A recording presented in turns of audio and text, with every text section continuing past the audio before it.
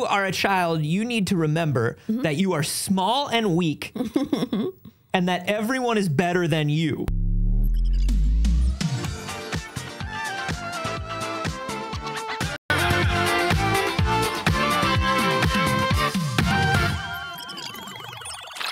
Hello, good morning. Oh, good morning, babies. It's too early. It sure is. Welcome to the first, best, and only morning show in existence. I'm Anthony Carboni. And I'm Saige Ryan. Woo!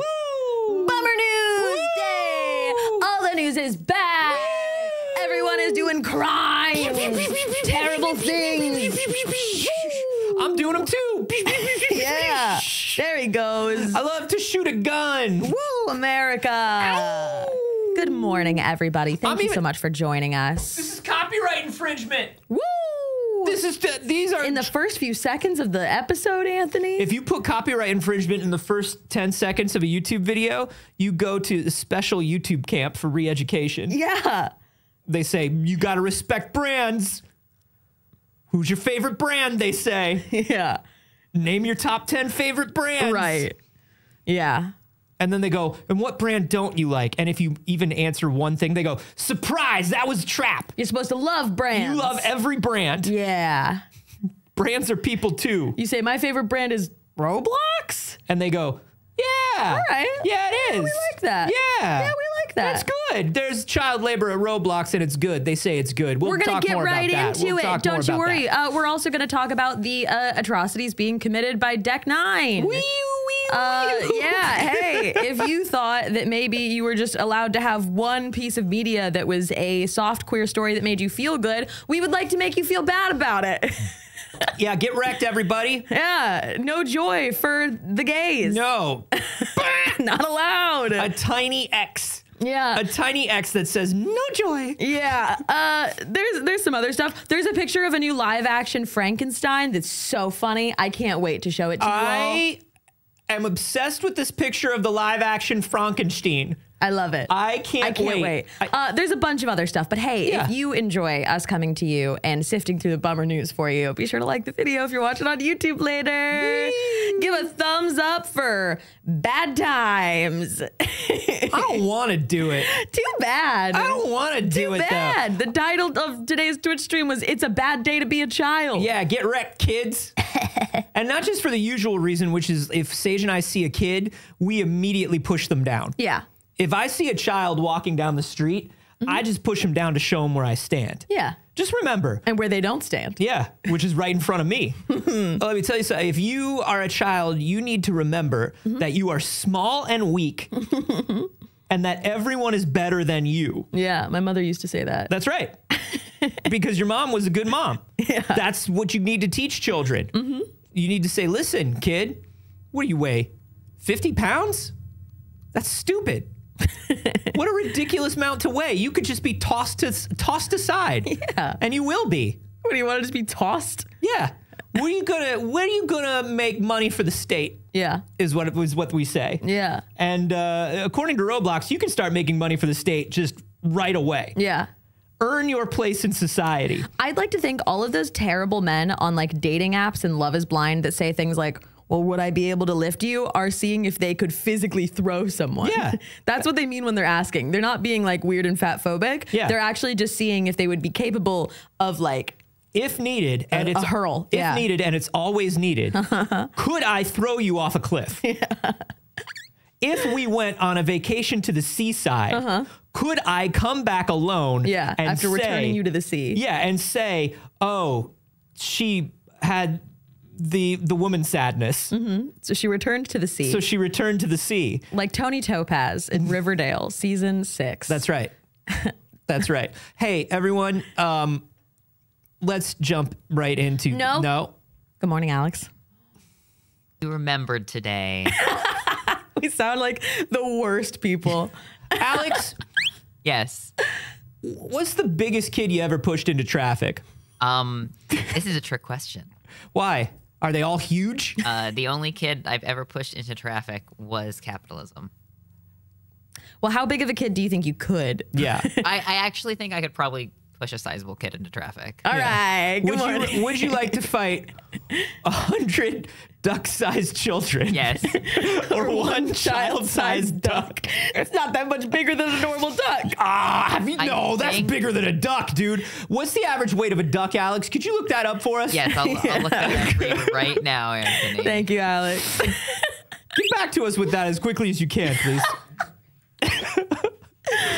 All right. Well, we've had fun, and that was the last of it. Yeah. Get wrecked, fun. 1.6 to 3.5 pounds for a mallard. Yeah, see, Okay. that's a mallard. Yeah. And that's Darkwing Duck was a mallard. Yeah, a canvasback up to this Darkwing Duck had to be 3.5 as well. more than 3.5 pounds.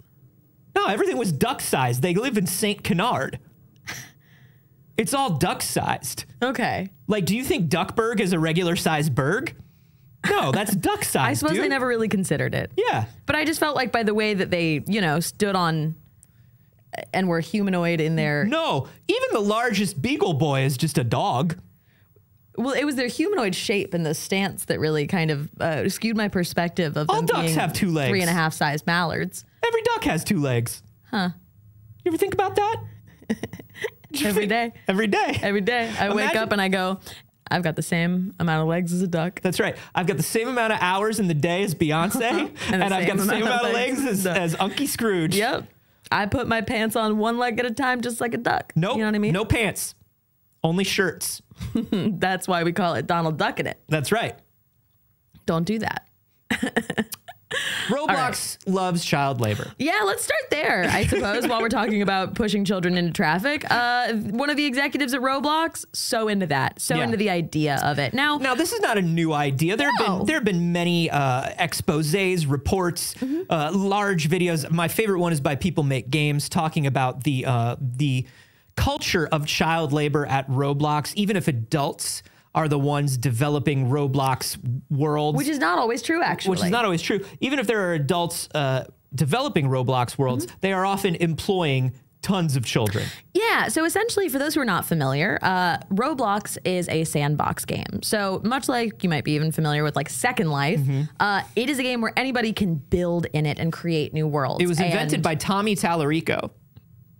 the oof sound, at least. Yeah, was. that's right. Yeah. I don't think he invented Roblox. But According to Tommy Tallarico, not only did he invent Roblox, he basically he kissed Sonic the Hedgehog with tongue. yeah, a lot The of first things American to according do to so. Tommy Tallarico. That's but right.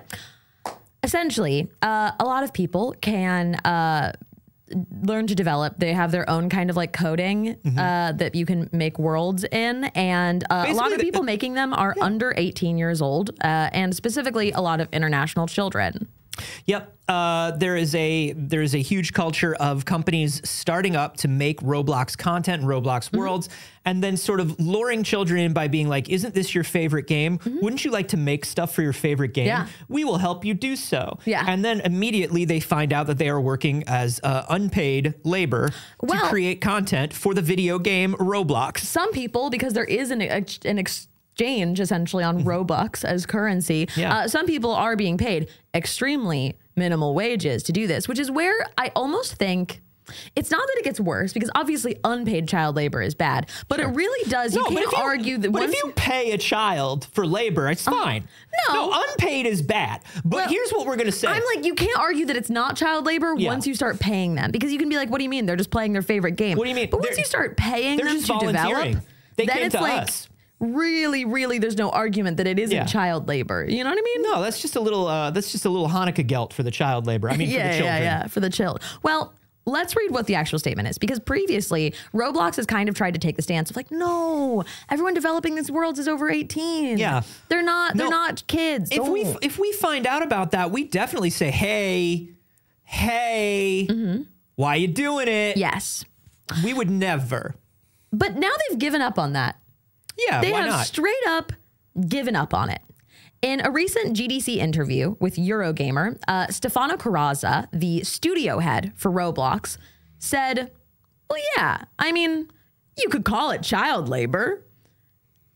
You could say, okay, we're exploiting child labor, but we're really more like job creators. So the full statement is, you can say, okay, we are, we are exploiting, child labor, right? Or you can say, we're offering people anywhere in the world the capability to get a job and even like an income. It's just like an income. Like an income. It's sort of like an income in that it's Robux, which in the imaginary world of Roblox is sort of a currency that you would use.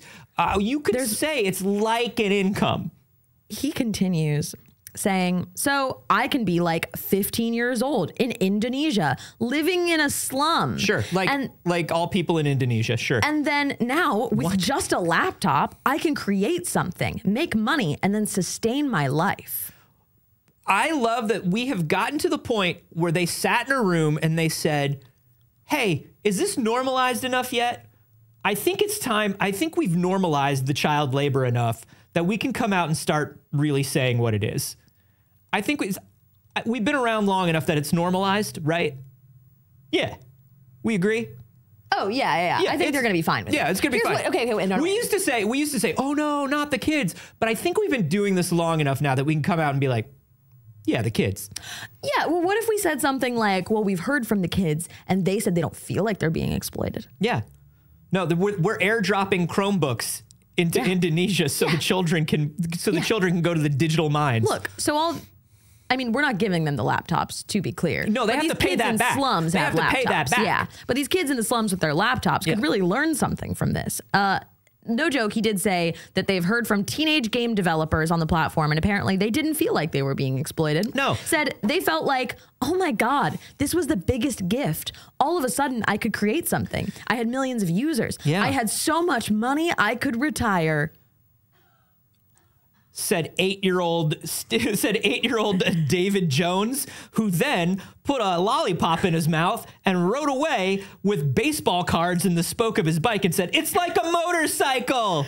Yeah, when you're a little kid and you want to like buy something and your parents are like, "Oh yeah, that 18 cents is totally enough for this." Yeah. That's them being like, this is enough money to retire. No one's looking ever at the 45 cents on their desk. No one's ever seen this much money.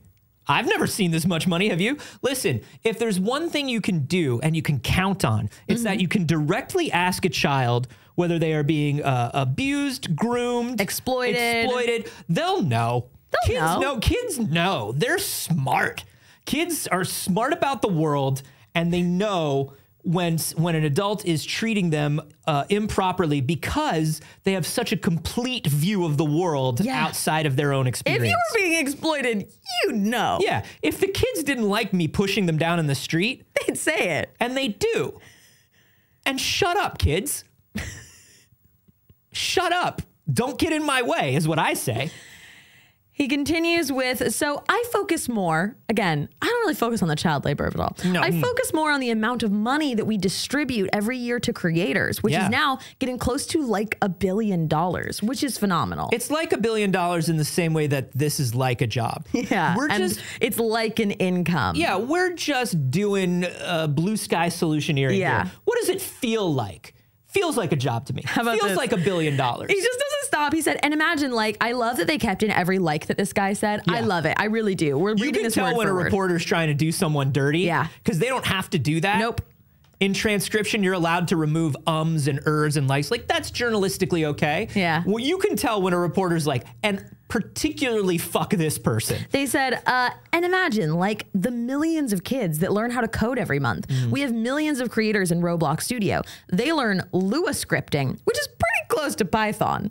That's pretty close. You could get a job in the tech industry in the future and be like, hey, I'm a programmer, right? All right. I just want to unpack that a little bit.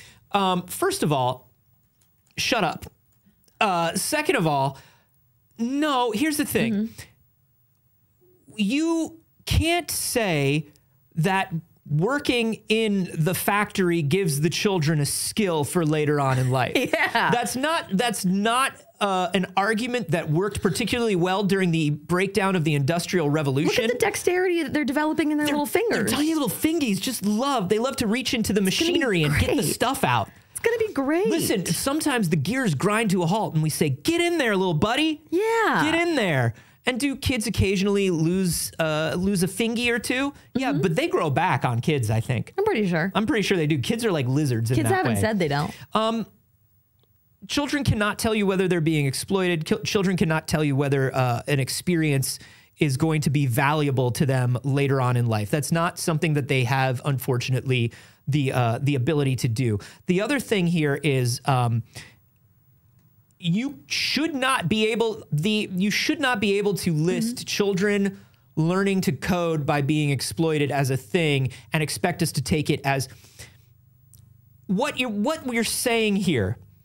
Is that children should be learning more about computers, which is true. Should they be doing that? I don't know, in school? Yeah. Yes. Should they be doing that in the digital sweatshop that they call their only hobby? I'd say no. I'd say no. I'd say no. I'd say probably not. So during this interview, a PR person at some point interjected. And you know, if the PR person actually chimes in, they have been sitting there sweating fucking bullets listening to this, right? They're listening to this guy go. And finally, the PR representative that was monitoring the interview goes, I just wanted to note that the vast majority of people that are earning money on Roblox are over the age of 18. Because this guy was like, so what if it's all children? We don't care if it's children. Kids love being worked. Like kids love to work. It's like the kids got to work. And look, we're giving the kids opportunity to work. You know how you got to take a dog out and just like walk the dog for like 4 or 5 miles a day? Like a dog would love to be walking all the time. A child yearns to work.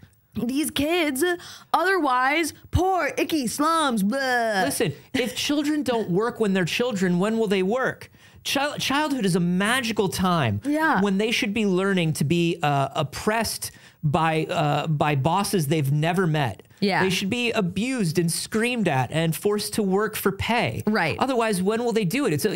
When will you ever do that in your life if you're not given that opportunity? If you're not given the opportunity at 8 years old, when are you going to do it? And it's wild that he says things like specifically Indonesia, because what we're pointing at is, hi, you are specifically exploiting children in other countries. Sure. And as opposed to even being like, hey, why don't you say something at home, bud? Why don't you say something at home? Yeah. Why don't you say something like a kid in New Mexico, right? Yeah. The poorest state in America. Why don't you say, what about a kid in New Mexico who's 15 years old and wants to save up for a bike? No, they say a kid living in a slum in Indonesia. Yeah. That's weird. That's fucking weird. That's weird, dude. But the reason they're doing it is because the reason they do it is the reason all these tech bros since the dawn of the internet have been manipulating these global markets. The reason is they can say a child in Indonesia, and most people have been conditioned to go, well, I don't know what the labor laws are in Indonesia. I don't know what it's like for a child living in Indonesia. Yes. So perhaps this is better for the child. Right. If you say New Mexico, people go, wait a minute, that's America. I know where that is. Also, though, a good amount of Americans would be like, yeah, in Mexico. New Mexico. Yeah, it's like sort of Texas is what most Americans say. Yeah. But if you say it's an American child, they go, whoa, whoa, whoa, whoa, whoa. Yeah. Is that American child at least 14 and has permission from their parents? Because you can skip their water breaks if there's permission from their parents. Hey, as somebody who child labored, all you have to do is get a work permit. Yeah. You just have to go to an office and have your parents say, I'm allowing them to work. Yeah. And that's it. And then you can just go to work. You can just go to work all the time. Whenever. Kind of do fucking whatever. It's a thing. We literally have a whole system for it called work permits. Yeah. And then you can go, they go, well, you have to make sure that the kid is getting educated. And then you can also sign a form that says, don't worry, I'm educating my child and it's good. And they don't check. They just don't check. They don't check. They just believe you. They just don't check. Isn't that wild? Yeah. Anyways, there's also a lot of sociological and psychological studies that have showed that people lack empathy for people who they cannot see or do not look like them. Yeah. So if you've got a bunch of like, white pearl clutching parents in America that would otherwise be concerned by the concept of child labor, they don't apply that to brown kids, or they don't apply that to kids in other countries that they view as like impoverished. And they're like, oh, it's probably good that that kid can provide for their family because they have no interest in actually, they don't believe that other children should get the same childhood as their children. Well, that's what they live in all these poor places. They live in these other places, and they go, we don't know what their standard of living is like, but surely it's not as good as America. Yeah. And this is something that the tech industry has been doing from Go, right? This idea of the first big thing in tech that was outsourced, I mean, obviously was the actual manufacturing. But after that, it was things like call centers. Yeah. And there became that joke of like, they spun it into a joke in America where it's like, oh, you call and you get the call center in Southeast Asia and they talk funny and boy, oh boy, is it silly, but we're doing good things for people over there. And then you got to the second wave of it, which was like the Tim Ferriss 4-hour work week. Why don't you just find a person to personally exploit for your personal life and pay them a percentage of your income and make them do most of your work for you because they'll love it because they don't make as much money as we do. Yep. And now it's trickled down to the children and the Roblox. Flying Squirrel said also minimum wage is lower win-win. Here's the thing. They don't have to pay any kind of minimum wage. These people are doing it on what is like a freelancer volunteer basis, basically. Yeah, there is no wage. Yeah, they're doing it on like a lot of them, even if they get paid in Robux. Yeah. And if they do get paid in Robux, that's even one of the luckier ones. Some of them do not get paid in any form of currency, real or imaginary, other than like, we will put your name on as like a mod or a developer of this Roblox world. And to be clear, this also is happening in America. Yeah. He just specifically isn't referencing children in America because white people only have empathy for American or European children. That's the thing is we don't want to say that they're just doing it to kids overseas. Yeah. This is just his rationale for it. Yeah, he's specifically citing like, what? Well, a 15-year-old in India. And he's also trying to pick that age where he's like, you know, they're in the meeting beforehand and they're like, hey, what age do you think it starts sounding okay? Because we do need to justify that we've got some real youngins in there. 14. 14 sounds good. So if I said 15, it's like, that's practically, that kid can make his own, that adult, basically. There was literally somebody in our chat that talked about how their first job just now in live studio audience was at 15 years old. Yeah. My first job was at 15 years old. But here's the thing. Mine was at 8. My job was 7. At 15 years old, I was being paid minimum wage. And I was only allowed to work a certain number of hours a day and a certain number of hours a week. Yes. So when you get your job at 15, it's more like it's cute. You know what I mean? Like I worked at like a snow cone stand. Sure. You know, and I got paid paid hourly and I could only work like 10 hours a week. Yes. And you make a little money. And this is not that. This is children getting berated by strangers over Discord for not turning in the Lewis scripts on time to make SpongeBob throw candy at Roblox players. Yeah. Your Peter Griffin character is not crawling like a spider enough. Right. Can you get into the code and make it crawl better? Yeah. A lot of people are sharing what how old they were at their first job. Distorted said I had a paper route starting at 13. I have never met anybody that has actually done a paper route, but it's one of those go-to things that people name as like a job they had as kids. But I've never met anybody in real life who has done a paper route. And when people say that, I think you're lying. Yeah. Well, usually these days, if it's a paper routes are like really intense. Yeah. You've got to deliver to so many people. But usually if people say that they had a paper route, it's usually for not the big newspaper in the area. Yeah, it's for like a some local thing. But, and yeah, they don't do kids anymore. Well, hey, I would love to know, everybody, let us know how old you were when you got your first job and what you thought of it. Right. I'm curious. Castulu in the live studio audience is saying, my dad had me working his ranch as soon as I could walk, so I'm not seeing a problem with this. Here's the difference. There are a lot of differences. And I think that might be sarcastic, right? Oh, okay. That might be sarcastic. I'm guessing. But just in case, I do want to say this because there are people that started working at their parents' jobs. Yes.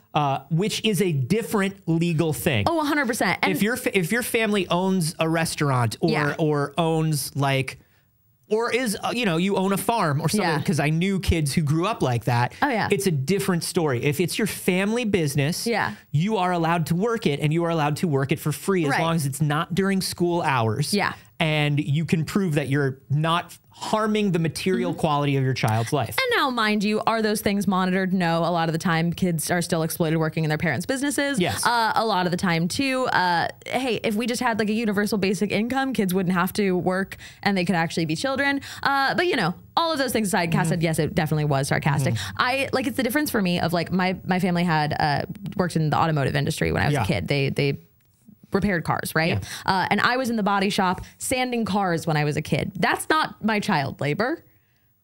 The other one is. The other one is your child the other labor. one is. And maybe if I hadn't done the other one, that would be what I thought of. But I think my first like normal job, I think I was 15 and I started teaching at a dance studio. I was teaching kids classes at a dance studio. I think that was my first like normal human job that wasn't in the entertainment industry, but I was still working consistently since 7 in the entertainment industry. Yeah, I think when I was a kid, I started off babysitting and stuff like that. Yeah, like I did babysitting. Like at 11 or 12. And then maybe like my first actual job was like mowing some lawns or something like that, like 14. What about you, Alex? How old were you when you had your first job? It was babysitting for me as well. I did a lot of babysitting. I would say also probably 14 or 15. But they were like babies who would just sleep. So I would just be in the apartment to make sure that someone was there in case a fire or whatever. What about or a cat went up to the baby and tried to suck the breath out of its mouth. That was a real danger. Happened. In New York City apartments, there are a lot of soul sucking cats. What about first, like, I've signed an employment deal. I'm hired by a person outside of my, like, community. I worked as a host at a restaurant, I think at 16 or 17. Okay, yeah. Yeah. A lot of people are sharing, like, dog walking, babysitting, stuff like that. People working at restaurants and things of the sort. Yeah. Stocking shelves, woof. It said graveyard shift stocking shelves at 13 at a Walmart in California. That doesn't sound right. That sounds so bad. That doesn't sound right at all. Not good. Not I don't know good. about that. Not good. Yeah, I'm going to put a pin. We got to put a pin in that one. I'm worried about you for that one. Anyways, if you're watching later and you want to leave it in the comments, I would love to hear about it because there's always this thing that I get into where a lot of kids that want to get emancipated do need, and I'm only going to speak for like American kids because like I'm not going to be the person who claims to have any kind of American children. Damn right. Because I'm not going to claim to have any kind of insight into what I will not in any way think that I know anything about other communities. But there is the argument of like, well, what about kids that need to get out, right? They need to be able to get a job. Okay. Sure. And you're like, yeah, that still only starts at a certain age because they wouldn't be able to anyways. Yeah. But then you go, well, what if we just fixed the system that made it so that kids needed to be on their own? What if we just... Hey, America... The answer to everything is not the exploitation of labor. That can't be the answer to everything. Yeah. Can't be like, well, what about a kid that needs freedom? Put him to work in the mines. Right. That's freedom. That's freedom, baby. America. Working in the mines on your own terms. And by your own terms, we mean our terms. Yeah. The only escape for an abusive situation should not be an exploitative, potentially additional abusive situation. Right.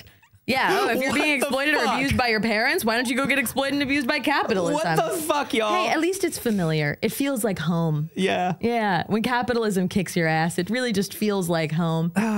Hey, let's get the other big one out of the way while we're talking about being exploited. All right, here we fucking go. Let's talk about Deck 9. If you're not familiar with Deck 9 is the company that took over the Life is Strange games after Don't Nod exited. So Don't Nod made the first 2 Life is Strange games, and then the Life is Strange prequel, Before the Storm, and Life is Strange True Colors were both made by Deck 9, who took over.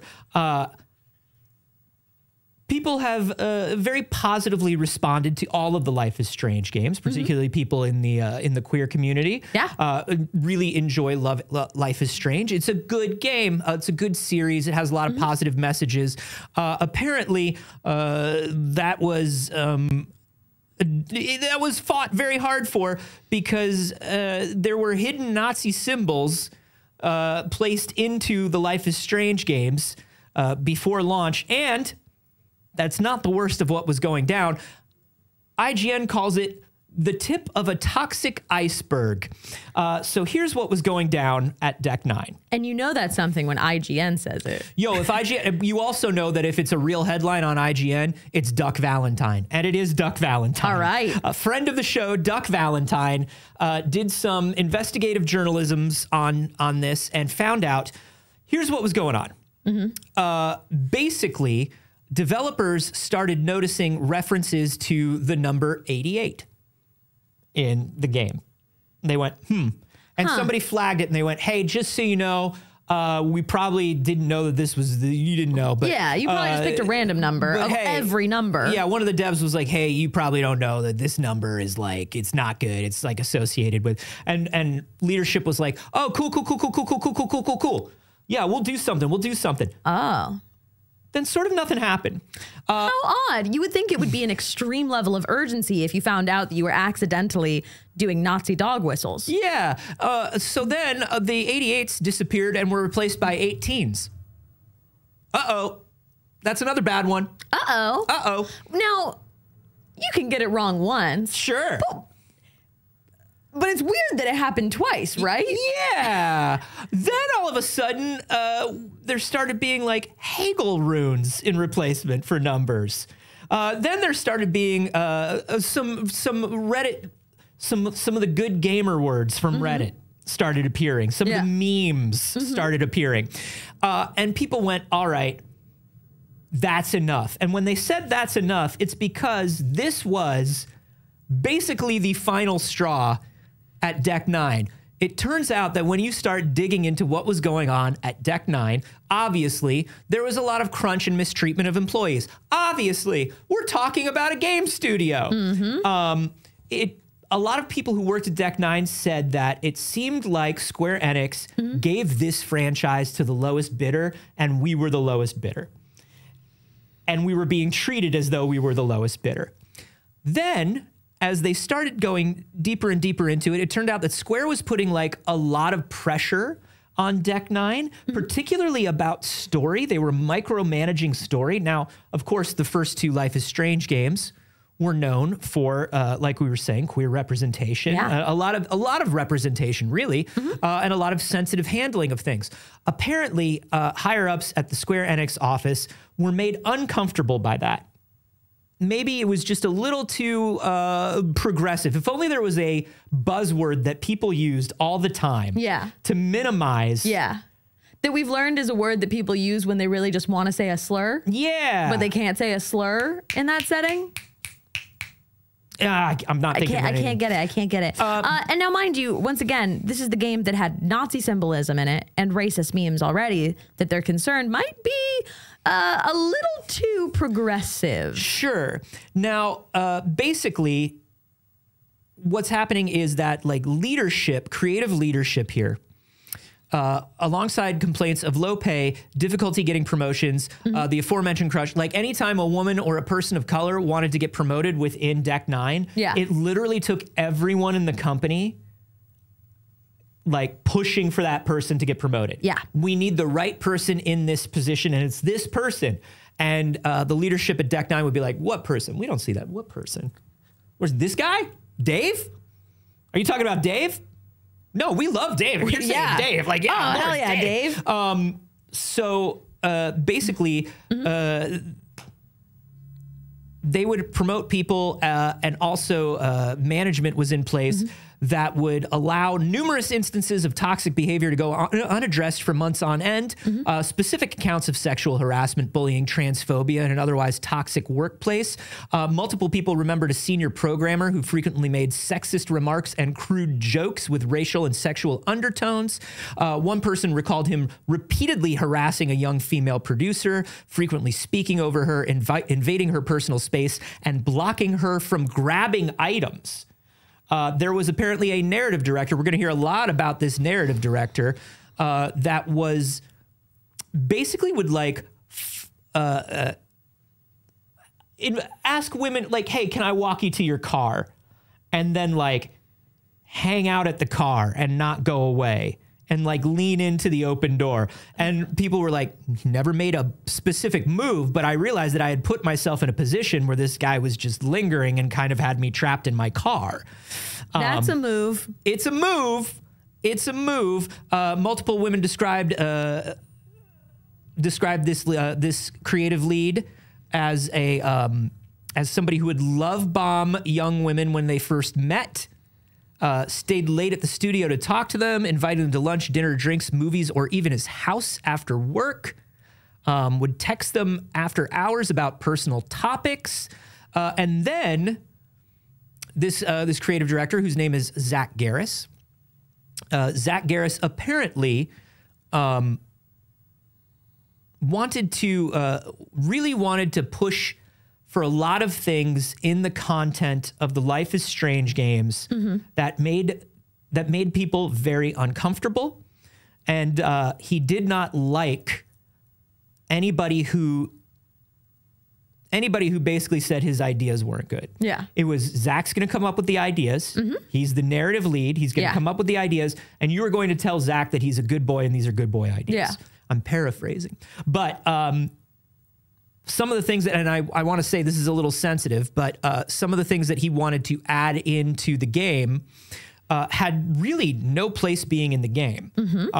He was advocating for a scene where Jed was going to roofie Alex at a bar and then take Alex out to the woods and attempt to murder her.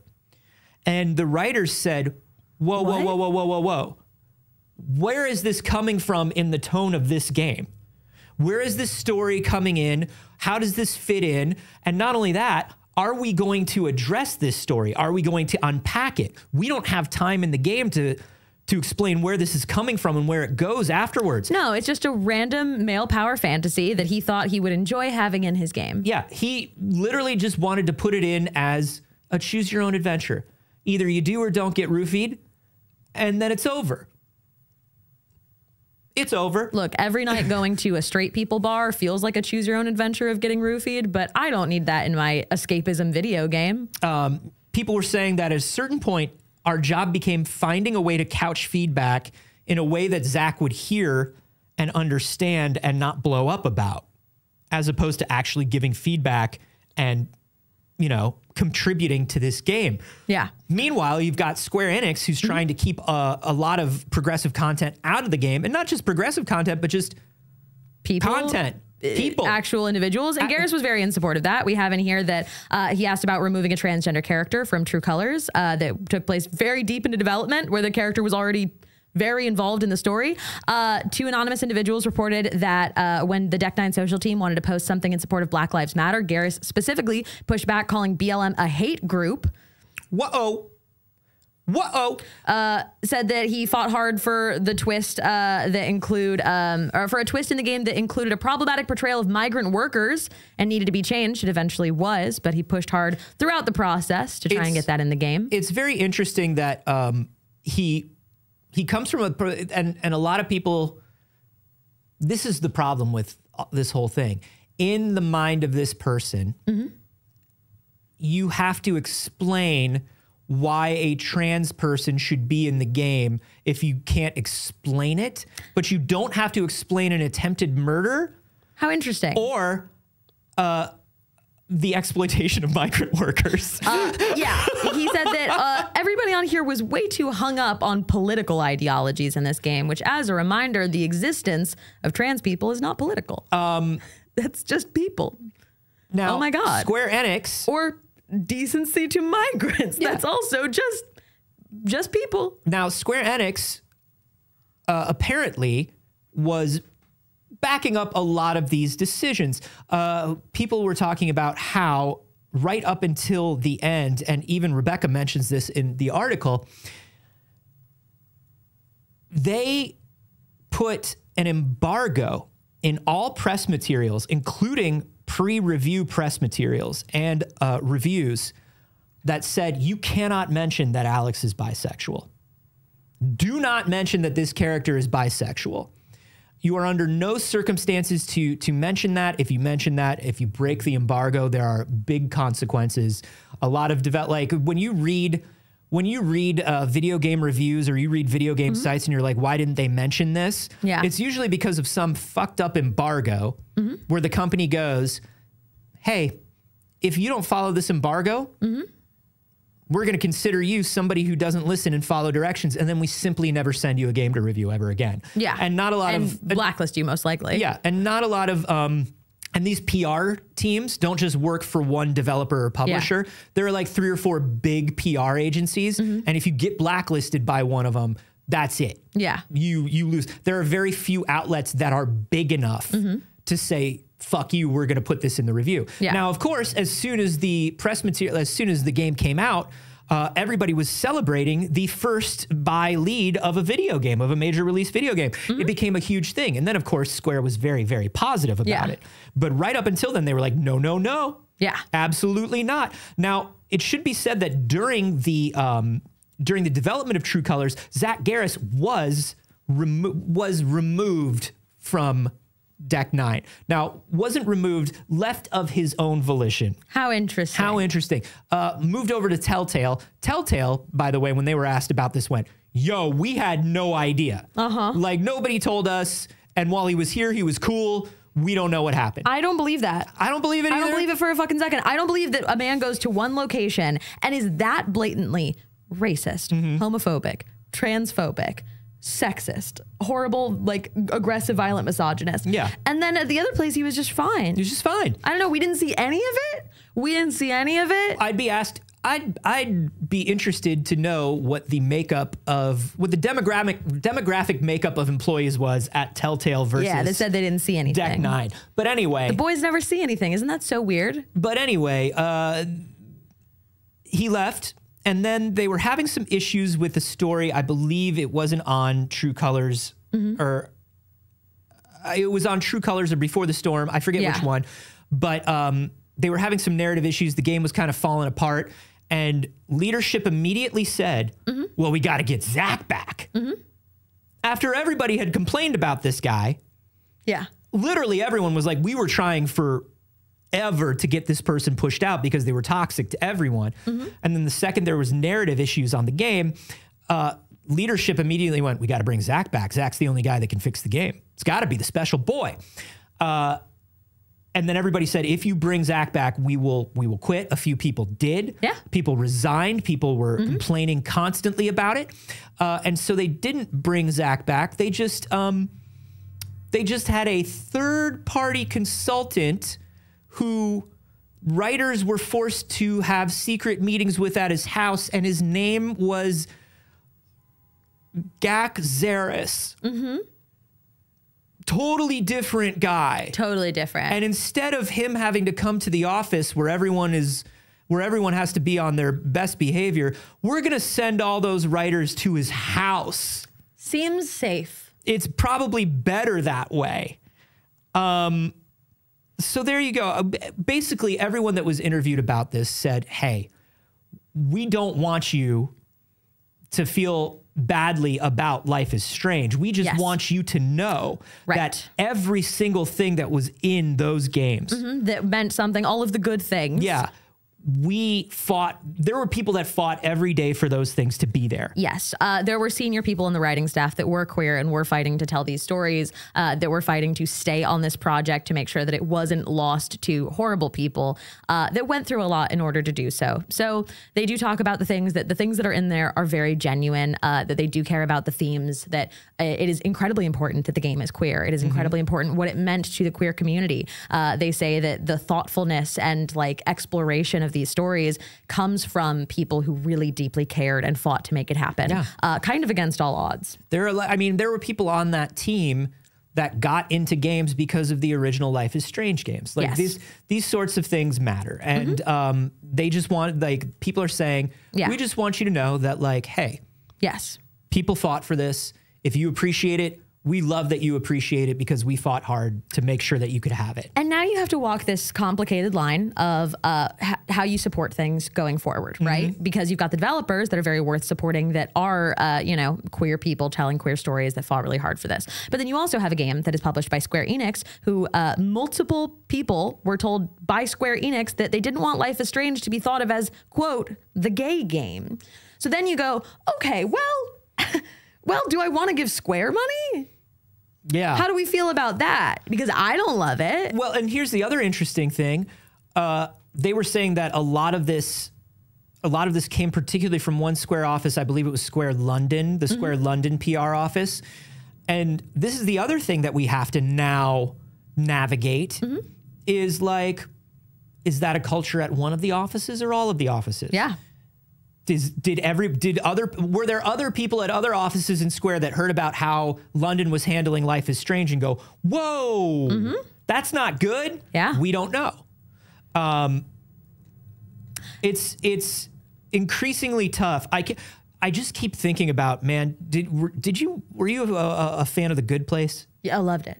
I love The Good Place so much.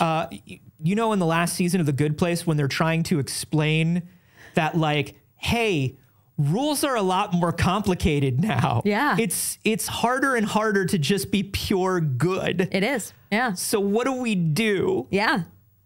And like literally the angels are like, I don't think we can change the rule. Yeah. Honestly, there was a really great exploration of those things. I love that show, and I think it's worth a rewatch. Yeah. But that really speaks. It feels like everything in capitalism. It speaks to everything that we all go through every day now. I feel like every situation is fraught. Yeah. Like you're at the grocery store and you're just like, well, I don't know. What do these cookies say about what I say about the situation in the Middle East right now? Right. Baby, I just want a cookie. Yeah. But it's like you have to put a little bit of thought into what you're doing. Yeah. But how much thought do you have to put into it? What things are we allowed to like and not allowed to like? Are we allowed to say that Hatsune Miku was the developer of Minecraft? Right. You know what I mean? Like, what do we do? And there isn't an answer to it right now. Everybody has to, and it takes up so much brain space to navigate these one at a time, right? Because it'd be a whole lot easier if there was like a black and white answer to it of what to do with it. There's probably bad people at literally, not even probably, there's definitely bad people at every large corporation. There is bad people at every corporation. And you know where those people, you know how those people start out? As kids. That's why I push down every kid I see. People in chat are saying it's literally the gay game, though. It's literally the gay game. It's literally the gay game. It is the one. It's literally the game. If you were like, name a gay video game, I would be like, Life is Strange. It's literally the gay game. Slap the button. This is Heather's like, no, not just it's about being gay specifically in 2014. Yeah.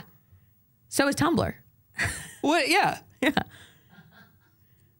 It's wild. It's really very difficult. I Read Earth says, which soup supports Israel's right to exist but opposes the administration? If I had to pick a soup. If I had to pick a soup based on that. A can of soup. And it's just like, I don't know. And then people will make the argument that we know too much about companies now and it makes it too complicated. And then I'm like, no, it just meant people were being silently abused. And it's good to know about these things. But also individuals do not have the bandwidth to actually process that much information. That's right. So we do, at the end of the day, what I say is you do what you can. Yeah. That's it. That's all we can really say. And you know, the people, like we're saying, the people that were involved in the creation of the Life is Strange games are telling you they still want you to enjoy this. There were a lot of people that put their lives into this game. And if you saw your life reflected in it, that makes them happy. Yeah. If you decide, I probably am not going to pay any money for these Life is Strange games if I know that the money goes to Deck 9 or to Square right now. Yeah. That's also okay. Yeah. Whatever you decide is personally correct for you is all right. And a lot of people will always do the like, but what about the good people involved? And I have to remind you, there are so many other ways to support good people. If you feel uncomfortable spending your money somewhere, like you're like, hey, I don't want to support Starbucks right now, but damn, I want to be able to like, oh, but the tips for the baristas, just take the money you would have, put it somewhere else good. Yeah. Just put it somewhere else good. Put it somewhere else. But that's the thing. You can do it. When you're like, what about the people at these studios? And this is a big one. This is a big one that people bring up for games a lot. What about the people at these studios? Thousands of people, hundreds of people put their lives into this game. They're not going to make any more money. Paid. They're not going to make any more money. They don't get residuals. That's not how it works. Do you know when you buy a game, these people are not getting paid. Do you know what we hope for them? We wish them a very better finding another job. Yep. A very good, better job to find for them is what we wish. Yes. We do everything we can to build up communities and companies that people can work and make a living at where they aren't terribly treated. That's right. That's the best option right now. So that's the worst of the news out of the way. Okay? We did it.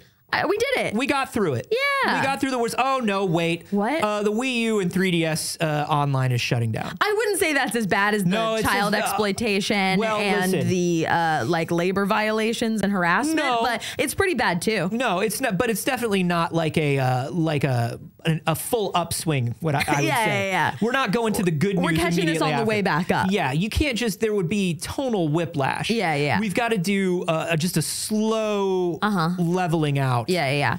So basically, remember that on Monday, all the online games for your Wii U and 3DS will no longer be online. The stores will no longer be available. Yeah. You simply cannot have them anymore.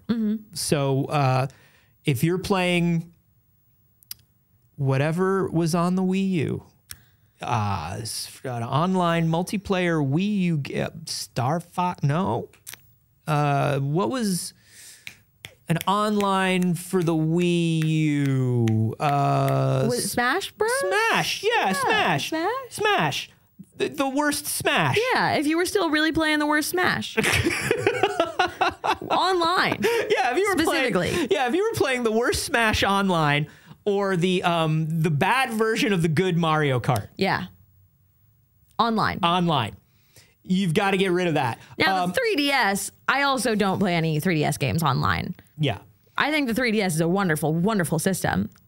Now, if you do want to play some of these games online, though, we will remind you of the existence of the Pretendo Network. Woo, Pretendo. Now, the Pretendo Network is basically...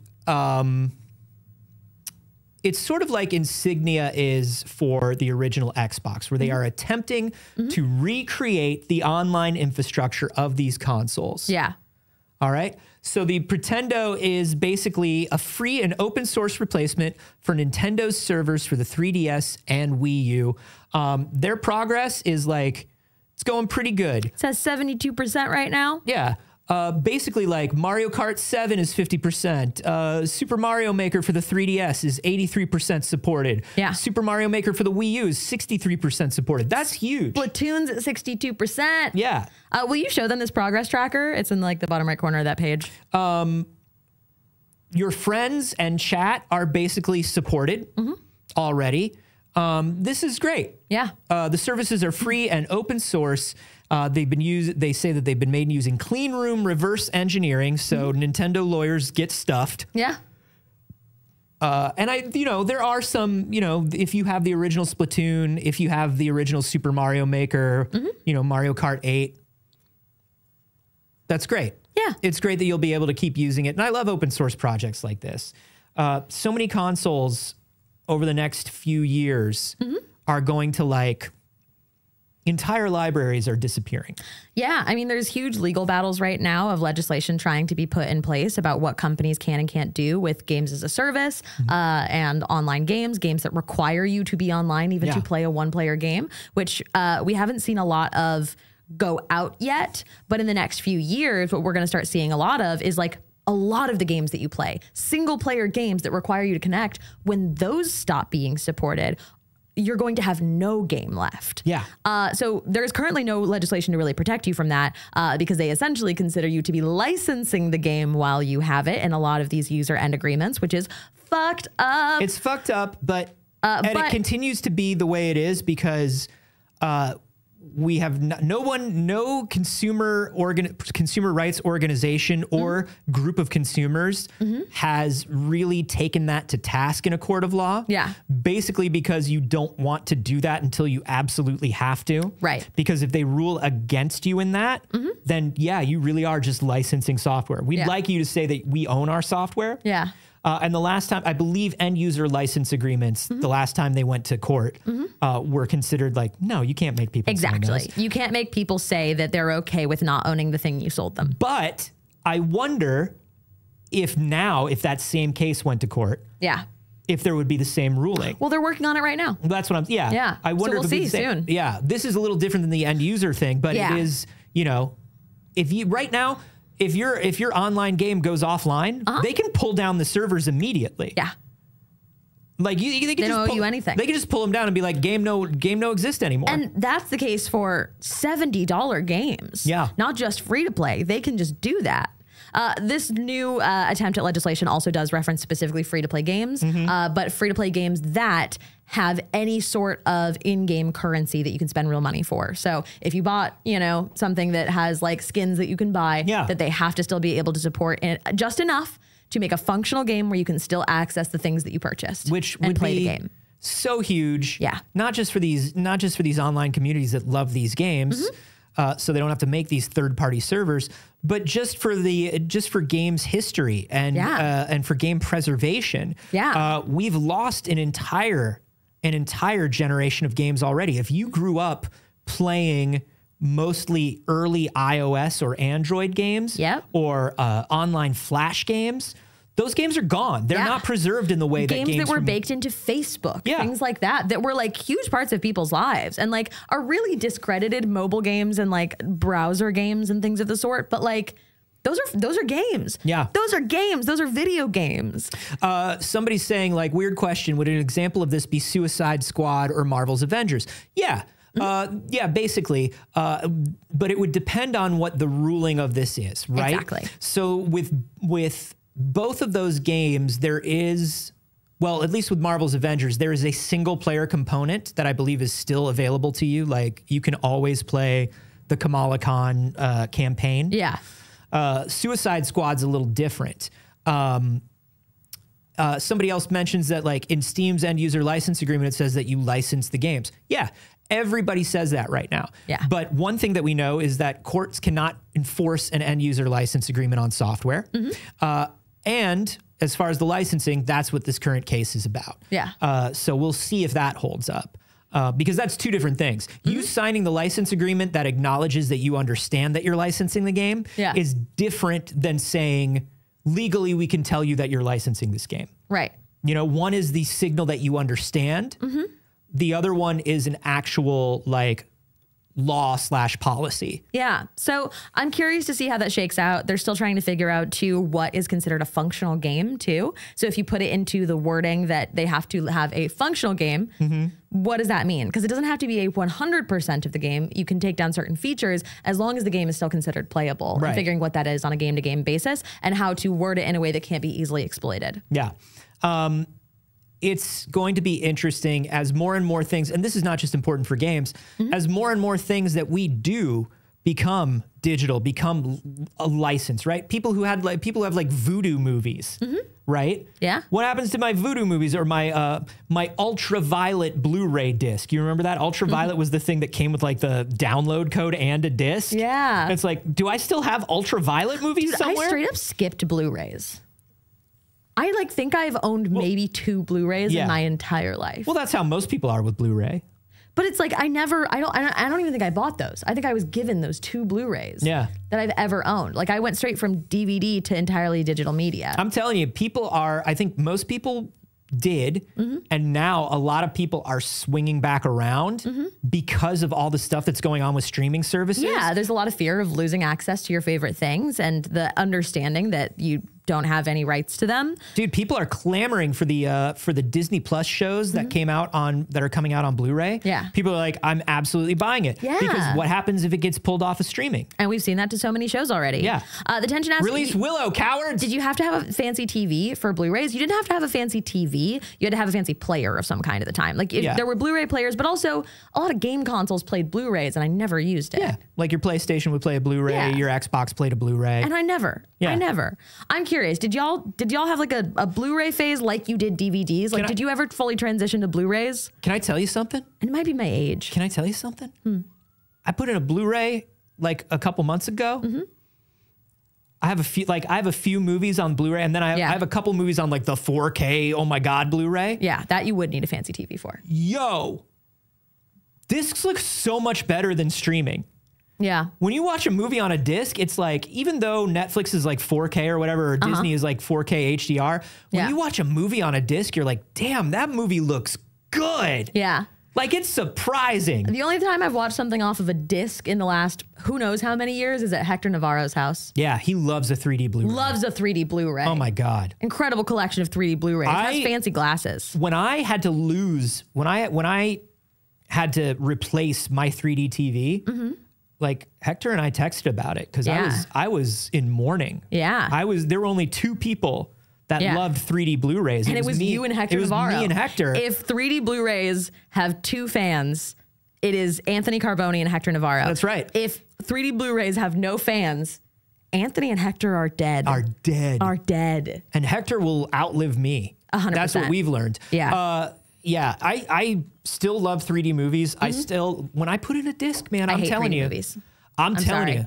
I had a gorgeous. good time watching them at Hector's, and I think it was really beautiful, but the glasses give me a headache. Yes. When I saw Godzilla vs. Kong, we accidentally got tickets to a 3D showing. And don't get me wrong, it was fucking cool. It's dope as hell. But it just, I get a headache real bad, and it ruins things for me. Yeah, a lot of people do. So, I don't get the headache. I get the headache. The same way I don't get like VR sickness or whatever. I also wonder too, like I wear contacts, and I feel like it's worse because I'm wearing contacts, and then I have these like Blu-ray glasses over it. I don't know. No, not or if I've had to wear my glasses, it always gives me a headache. But yeah. You gotta, man, I'm telling you, if you get a chance to watch a disc, watch it. It's crazy. Yeah.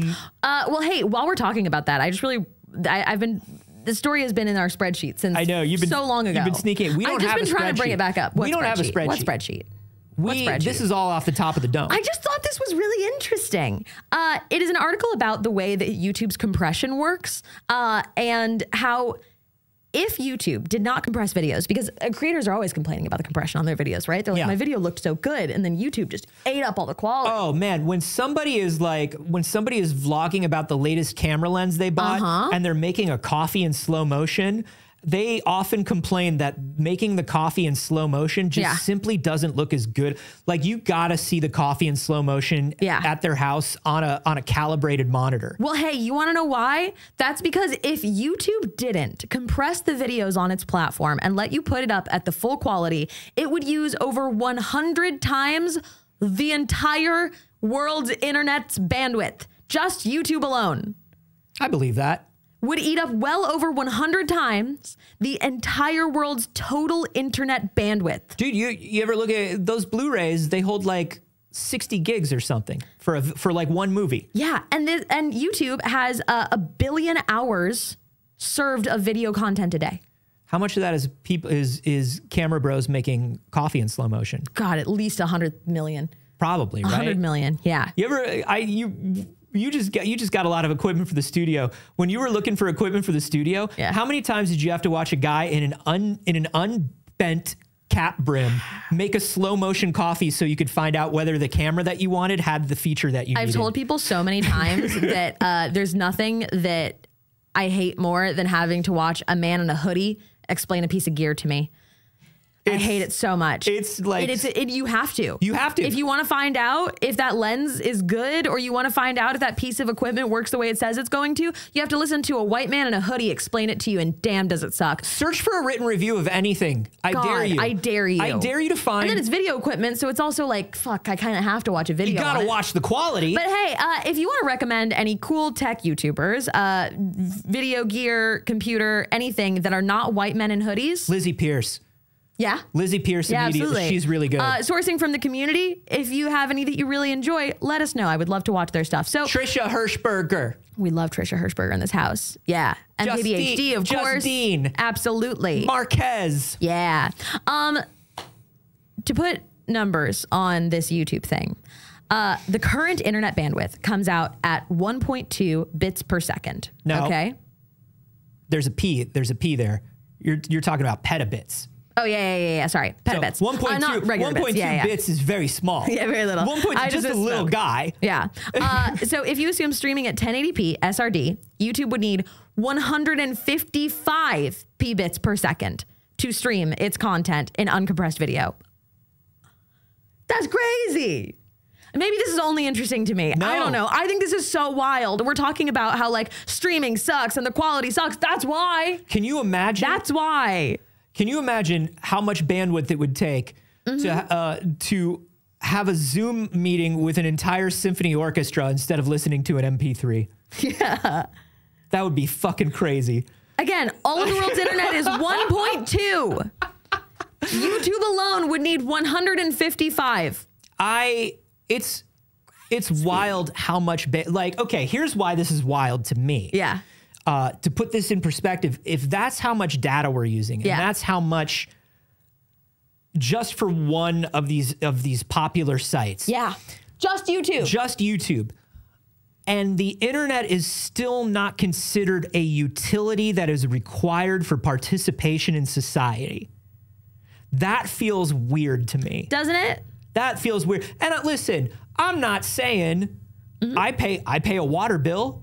You know what I mean? When I say that something should be a publicly available utility, that's protected, particularly like we're about to go back to court for net neutrality. Under the new FCC chair, who was like, oh, thank God she's better than the last FCC chair. But like the returning of net neutrality laws, things like that. Why isn't the internet just a fucking utility? We totally skipped out on cable television. We let cable television continue to be a premium thing, even though that was everybody's source of media and news for 30 years. And now we're doing the same thing with the internet. Give us the internet. Give us the fucking internet. Give us the internet, cowards.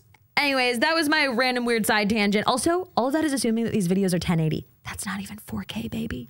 How am I going to see that espresso machine? Uncompressed. You know when he does the slow motion of him tamping the espresso? Of course, they always do. And they really want to flex their forearm when they do it? Yeah. On their perfectly white kitchen counter. That's right. You gotta do the 4K.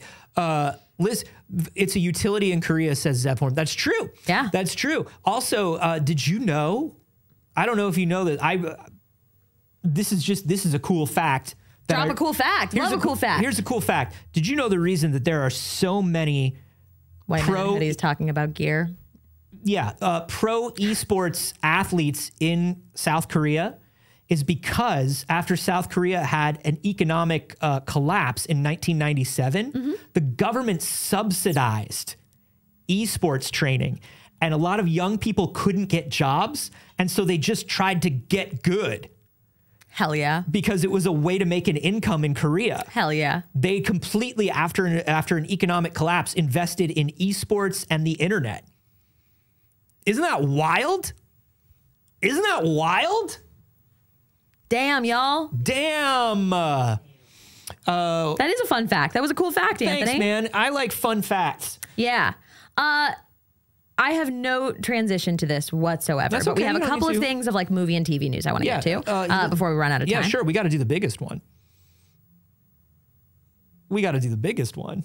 Like, what are you looking at? Oh, God. No, we're not going there first. We got to go here first. Leave me alone, Anthony. I've already got something. I mean, this is the biggest one. Fine, show it. You may flash show it. You may show it as much as you need to. On Anthony's screen, it's fine. Hey, everybody. God, you wore the shirt for it. Everybody, the Garfield collectible popcorn container. It looks massive. It's huge. That can't be the real size. That's Chris Pratt's head, everybody. That's the size of Chris Pratt's giant skull. Look at that. Look at the beautiful boy. I don't want it at all. I don't want it even a little bit. That's the baby Garf. I'm good. That's the baby Garf from the movie. You know the cute baby Garf? Yeah. Yeah. Yeah. It's going to be, man, I'm going to put it up next to my Dune popcorn bucket. Both of my totally appropriate popcorn buckets that show that I'm a well-adjusted human. Yeah. And here I am with the really cool Ghostbusters one. It's no Garfield skull. It lights up, dude. It rolls. I'm going to eat soup that supports the Middle East out of Garfield's skull. I'm going to eat the most politically appropriate soup that shows who I am as a person out of the skull of a head. Baby Garf. Horrifying. I don't like it. I love it. All right. Christian Bale. Heard of him? Is playing Frankenstein's monster in The Bride. From the Frankenstein region of France. Yes. In The Bride. And we just got a first photo. And the Jared Leto Jokerification of characters that we like is so fucking strange. What is going on? It's gotta stop. Please show it to him. It's gotta stop. What is going on? We gotta knock it off. What is going on? Why is he fuckboy moving his hair back? What is going on? He's literally damaged. Whereas the Joker says that he's damaged up here. The fuck? He's showing that he's literally damaged. I don't want fuckboy Frankenstein's monster. Dude, do you? Frankenstein is always fucking. Now, listen, we've done the tier list of the most fuckable monsters, and I gotta say, he didn't rank too high. He didn't rank too high. And this guy's not ranking higher. I hate this. I'm covering my drink around this Frankenstein's monster, and not because he's a monster, because he looks like he's a frat boy that fell off a balcony. Now, if you're doing Mary Fuck Kill, yeah, Herman Munster is a Mary. Like, Like, and that's the catch best. me. That's the best Frankenstein. Yeah. And all of these, look, Mary Shelley had a lot of things to say in this story, but now here I am. I'm going to be outside with my fucking pitchfork, with my torches.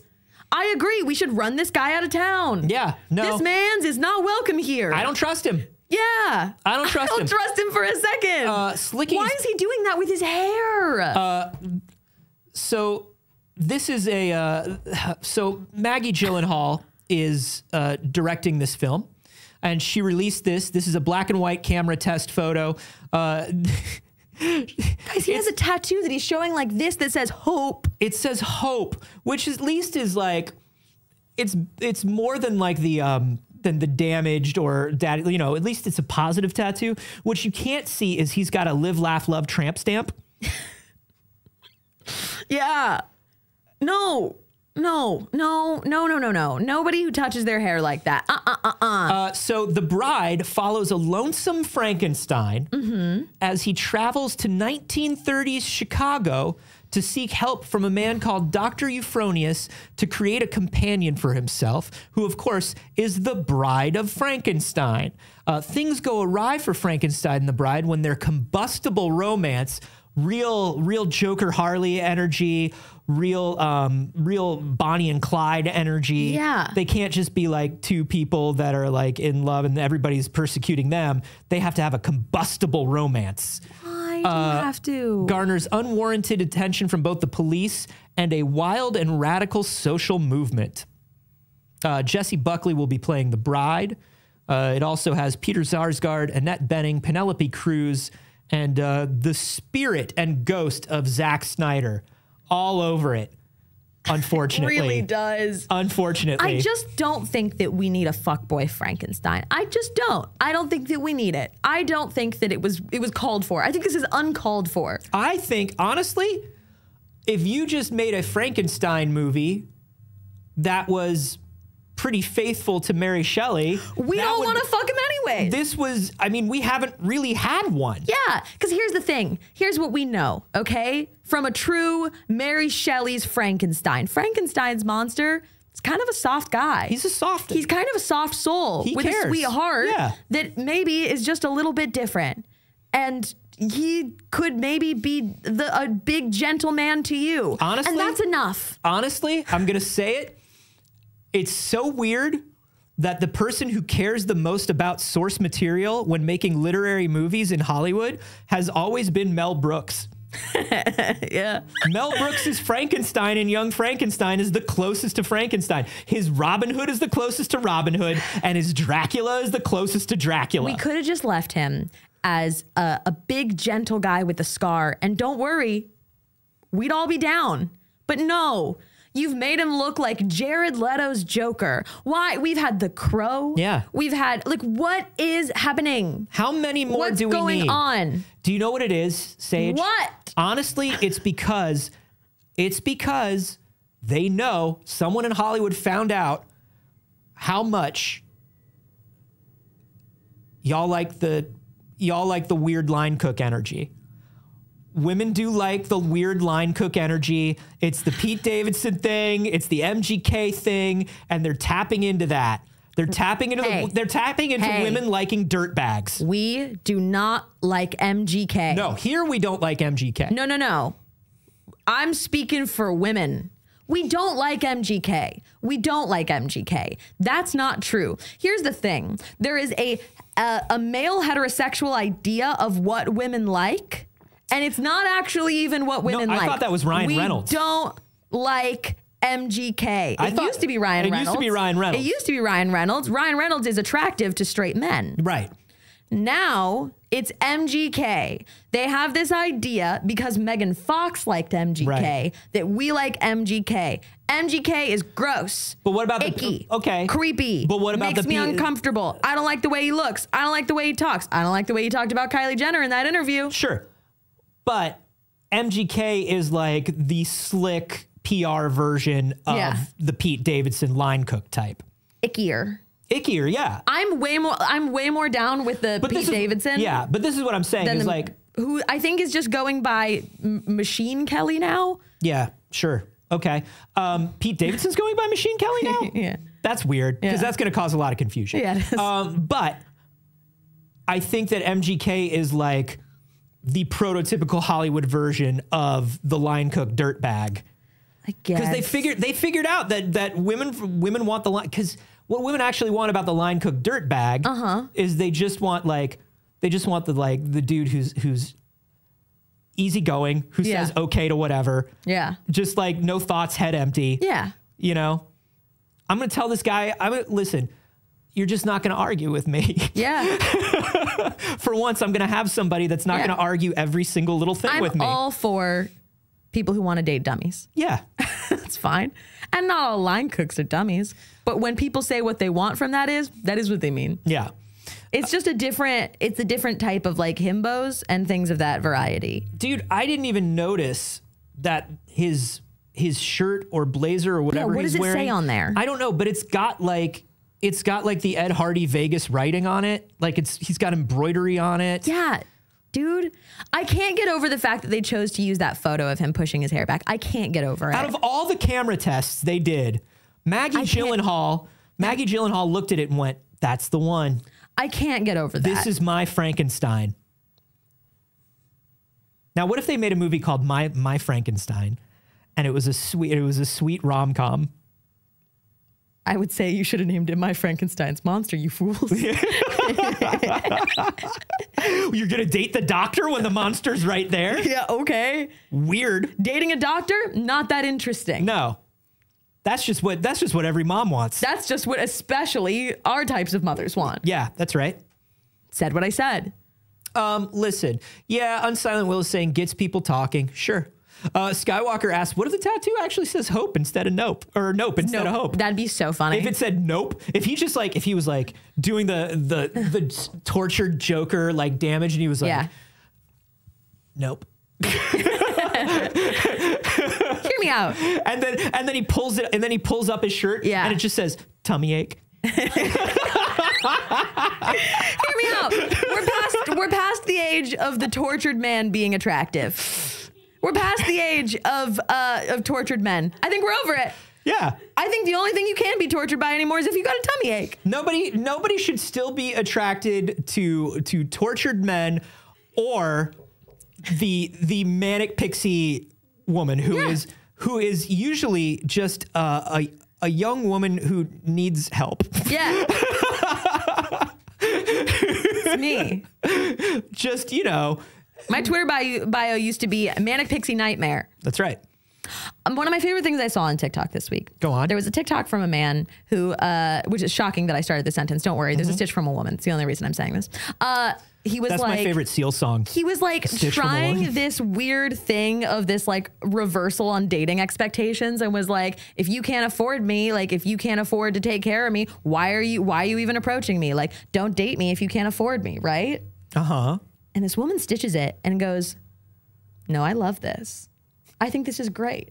I think that men should prepare to be kept. Yeah. I think men should be kept men. And you know what? We can't be expecting men to labor like this. We can't be expecting men to use their brains like that all day. No, let's just take them all out of office. Let's take them all out of political positions. Let's take them all out of any kind of high-ranking business decisions. We can't be expecting that of men. That's too hard of labor. Yeah. We can't be making the men work that hard. Hey. Let's just take them out of all positions of power. And you know what? Hi. They can cook. Here's the thing. I know the lesson we're supposed to be learning, and I know the bit that's going on right here, right now. Mm-hmm. I'm fully putting out there. Would love to be a kept man. Yeah. Right now. Yeah. In my life. Listen. I had a lot of ambitions. Mm-hmm. I simply do not anymore. Yeah. I would love to just be kept at home. Yeah. Men don't get to be kept until they stop also trying to hold office. But I can't make every man stop trying to hold office. Well, you should make it your life's mission. Better start working. I don't want a life's mission. I want to be a kept man. Yeah, well, once you get all those men out of office, then you get what you want. If I was going to incite political change and reform, I would have done it by now. Yeah, that's all men. Trust me, we know. We know. We can see you. Anyway, The Bride is coming to theaters October 3rd, 2025. They're not going to be selling the popcorn bucket Garfield skull there, but nothing keeps you from bringing back the Garfield popcorn bucket or the Dune popcorn. Yeah. You could technically bring those back to the movies. You could bring them back every time if you wanted to. But what if we get a Frankenstein's monster one where the from the stitched point at the head it lifts off and you're eating it in the brain compartment? You have to slick back his hair and tilt his head to get your popcorn. You have to gently caress it before you're allowed to take a little popcorn from it. God, I hate this. Yeah, it's the worst. I hate it so much. Now replace that with a Garfield. You like it, right? Nope. Yeah, it's good. No, I hate this image. Yeah, it's the worst. I hate this character design. I hate what we're doing. I think it's so incredibly generic and boring. I think it's upsetting. I don't understand. Now, here's what I'll say. Okay. Compared to a lot of these other films, a lot of these things that are going on that are the Jokerification of popular film. This is, I mean, we've got Maggie Gyllenhaal, we've got Annette Bening, we've got Peter Sarsgaard, I mean, this is a crew that might be trying to subvert this thing. Hey, Alex, show my screen. Let's just go really quick, okay? As compared to some of this Corporate stuff wants you to tell the difference between those two photos. No, I get that. For sure. Both have a Skarsgård. Corporate wants you to tell the difference between these two photos. Sure. But listen, just give us a minute on this. Is it possible? For everybody else. This isn't about what you were saying. This is about showing the people the thing really quick. Okay. Can you spot the difference between these two images? My NDI, I think, froze because it is no longer showing it. There we go. That's the same thing. Yes. That's the same image. Yes. Are you joking? No, it's the same. So, but what I'm saying is, now we can go back. Is it possible that this is a crew that is going to try to subvert this thing that has become popular? I would hope so. No. You don't think so? No, I don't think so. I don't think they would release that image. I think that's super weird. Yeah. I don't think so. I think they were like, look, hot, right? You're into this? Yeah? Yeah. No. You actually made him look like that. Unless they go, just kidding. That's literally not the character design. Yeah. We got you fools. April 5th? That's right. April 5th. I don't know.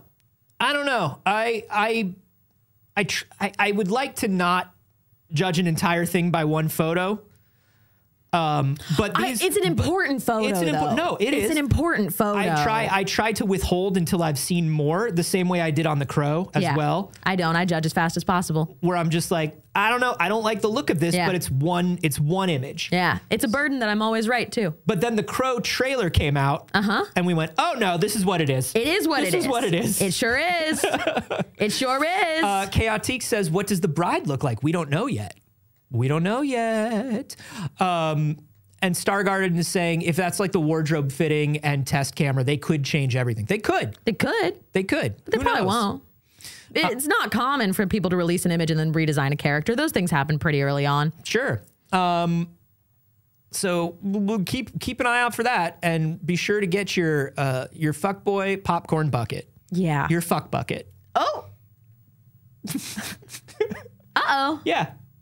Just get AMC is proudly offering to you a commemorative fuck bucket. Yeah. For the release of The Bride. Didn't we have something on Failed Save it was the fuck it bucket, wasn't it? The large cup of coffee? Yeah. I think we were calling a giant cup for coffee a fuck it bucket. I think so. That sounds like something we would do. Yeah. Anyways, hey, let's completely flip the script here to something. Oh, wait. You want to do that one? I don't know. We could do that. We gotta do both. Yeah, we're gonna do both, but let's do that one. Yeah, while we're still on TV and movie news, we gotta show you. My God, this trailer, Tales of the Empire, baby. We should probably a little spoily warning. Skip around, I guess. Yeah, and we're gonna skip around and we're gonna do a spoily warning. But this is a new animated series, 6 original shorts for Star Wars, called Tales of the Empire. And dang, dude. Okay. Dang, dude. Oh my God. It looks gorgeous. It looks really good. Looks unbelievable. It looks really Thrawn. Good. It also looks just as darkly lit as anything else on Disney Plus. Yeah, it does. I love it. I think this looks absolutely fantastic. Like I said, we're not showing the full trailer intentionally because we know that our video will probably get a copyright strike for it. So that'll be it for right now. These are releasing for Star Wars Day on May 4th, just a month from now. Very exciting. And it looks so good. I honestly, look, we've said it 1,000 times. If you're not watching the Star Wars animated stuff, the things that they're doing in-house over there, you're missing out on a lot of really good Star Wars. Yeah. The last few seasons of the Clone Wars were amazing. The Bad Batch has been unbelievable. Yeah. All of this stuff has been really, really good. And to watch the evolution of that Clone Wars animation style and character design. It just gets better. Oh my gosh. Rebels was unbelievable. Resistance was good. I mean, look, you got to check it out. And lastly, oh, wait, before we leave Star Wars, though, because we're in the middle of talking about Star Wars, I do want to mention, hey, everybody, Star Wars, my friends and coworkers over at Lucasfilm are nominated for a bunch of Webbies. Oh, that's cool. Including one for our Star Wars Celebration live stream last year. Please, if you would, go vote for Star Wars in the Webby Awards. Yeah, do it. Star Wars Celebration Live has been nominated in the events and live streams category. Headspace and Star Wars collaboration, which is the Star Wars Mindful Minute and meditation stuff that they did, has been nominated for video series. And the Star Wars recipes that they've been doing for the social channels have been nominated for food and drink. All very cool, but especially the one Anthony's in. Go vote. Especially Star Wars Celebration. Yeah. Thank you very much. Go vote. Go do it. That's great. Okay, last thing for real. I need this game biblically. This is a new game coming from Devolver and Nereal. This is The Crush House. This is a game made specifically for me. Set in 1999. Yes! During peak reality show. And really, truly during peak reality TV. If you want to show it on my screen, I'll skip around on it a little bit. You can't hear, but the narrator is like, welcome to the Crush House. As it should be. Like, but here's the thing. You're not just playing a reality dating show. What you are is you are the production of this reality dating show. You are the manipulator. So you are trying to create the best moments and capture them correctly. You are pulling the strings. Yeah. So they, as you skip ahead a little bit, you see you have like the walkie-talkie you're watching on the edit right now. You are choosing who goes into the house. You're casting it. You're trying to get the best moments and create the most drama and create the best show. I love this. I cannot wait for this. You can see the like comments as they go through from production telling you what you should get more of. I'm so excited. This game was made for me. I cannot wait. I cannot think of a more perfect, just a more perfect video game to release right now. Right now, it just says coming soon and you can wishlist it on Steam. We do not have an official release date and I want one so bad. It just says 2024, so we know it's this year and that's it, and I want it right now. Saige, have you clicked on their Influencer Hub link? I haven't. On their official website? I have not. It might be worth clicking on their Influencer Hub and getting in on some of the Crush House. Get on that Crush House list. I didn't know. Look, I didn't know. Anthony, look, I didn't know. Listen, everybody just needs to be... I didn't know. Listen, you could if you wanted to, and I'm not saying you should, but I'm saying you could if... you saw the tweet that had the Crush House like release from Devolver. Yeah. You could reply to it and tag like, not Saige, I can't wait to see you stream this. You could do that. You could do it. I don't know. If you wanted to. You could say like, oh my God, that sort of thing. Not Saige, have you heard about this? Yeah. And, you know, if you wanted to. But that's it. That's all the show we have time for. Thank you so much for joining us and spending your morning with us or whatever it is, I suppose, in your time zone. But if it's not morning, something's wrong. Something's with your wrong. Clock, and you should really check that out. Something's wrong. If it's not morning where you are right now, something is wrong with your digestive tract. So check that out as well. Isn't that specific? Little tummy ache tattoo. Yeah. Thank you, everybody. If you're watching on YouTube, be sure to like the video, subscribe, leave a comment. You can tell us about your first job. I want to hear all about it. And also any of the other things we talked about today, we love to hear your opinions on. That's right. I also pulled up from last episode as well. And I just wanted to highlight a comment. This is from Elijah's 4785. Said Harley Quinn is revving up to hold the championship title as the most popular Halloween costume for the 4th time. I mean, with Lady Gaga's Harley Quinn, I think that she could do it. Not since the generic Dracula costume. 4 years in a row. Not since the ghost sheet costume with the holes cut in it. Has there been a Halloween champion like Harley Quinn? Yeah. I'll also read someone who just agreed with me, which is Fly on Wall 81 said about the Sam Raimi stuff. Sage is absolutely right to be driven up the wall by him essentially just reading the back cover of the book. The guy was paid how much to direct, and he couldn't set aside a weekend to at least watch the show. No. And then said, and now I see we agree on this. Yeah. No. And then they edited and said, oh, we all agree on this. Yeah, we all agree. We all agree on this. We all agree. I said it's not terrible in every case, but it was in this. Yeah. Hey, everyone. Thank you once again for those comments. Thank you for people who tweet when the show goes live. Thank you for people who suggest stories in the Discord. Remember, you can just join that Discord. That's free, baby. It's free. That's free real estate. If you want to read more about the thing that we were talking about with the Don't Strange. With Don't Strange. The Life is Strange developers, Deck 9. I'm going to put the full story in the Discord too, because there was a lot that we didn't get to. There's a lot of just like sensitive stuff in there. And we also just want to provide you the full context on that. So I'll make sure that's in the Discord as well if you want to read the rest of that story. Yeah, it's great. Rebecca Valentine always does great work. It's a really great piece. The Discord is free to join. You don't even have to be subscribed to the channel. You should, but you don't have to. Yeah, obviously we'd love for you to watch on YouTube, subscribe on YouTube. If you're watching on YouTube, give us a like and a sub. It helps a lot. Also, to Skywalker, who asked, should we actually at Sage about this game in the replies? Yes. Do an at, not just the name. The PR company needs to know who she is. And also, thank you to everyone who supports us directly here during the show or on Patreon. We really appreciate it. We are an independent production company, so every dollar you give helps. And of course, if you're part of the Patreon, you get bonus stuff in return. Today, we're going to have a bonus clip for you, as we do every Friday. Very exciting. Check that out. Patreon.com/PixelCircus. We appreciate you so much. Anthony, other than here on this channel, where can they go and watch you? You can find me everywhere on the internet at Carboni, except for on Twitch, where I'm at Anthony Carboni. And tonight, of course, we will be continuing watching the beautiful idiots run around Midgar in Final Fantasy VII. Sage, where are you? You can find me everywhere on the internet at Not Sage. You can also watch me in our Floral Dragons one-shot tonight. We are doing Hit Point Press is the Field Guide to Floral Dragons, which you might have heard us talk about on Wednesday, but we're actually playing it tonight. Xander is going to be DMing a lovely game. We've got Mayana Barron. We've got Luis Carranza. There he is. We've got Kendall Lynn. No, it's famous. It's famous DM Xander Genre. Please come watch us. We're going to play with Floral Dragons. It's going to be so good. It's going to be lovely and wonderful. That'll be live at 6 p.m. And if you aren't able to catch it live, it'll be on the VODs on Twitch or on YouTube this weekend as well. So I'll have to stream a little early so I can watch that. It's going to be a lot of fun. So thank you all so much. That's the number one thing you can do is just go watch that right now. We appreciate it. And when you support people that support our channel, it literally allows us to keep doing what we're doing. So we appreciate that so very, very much. Alex, what about you?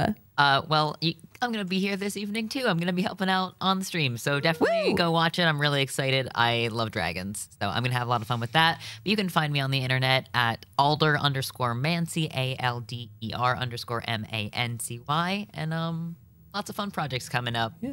You ever been to the subreddit Dragons Fucking Cars, Alex? Wow, everything we've asked Alex today has just been absolutely awful. I'm so sorry, my friend. It's not as bad as it sounds, if it helps. We love and appreciate you all so very much. Thank you again for spending your morning with us, and we'll see you over on the Patreon next. That's right. Get out of our house.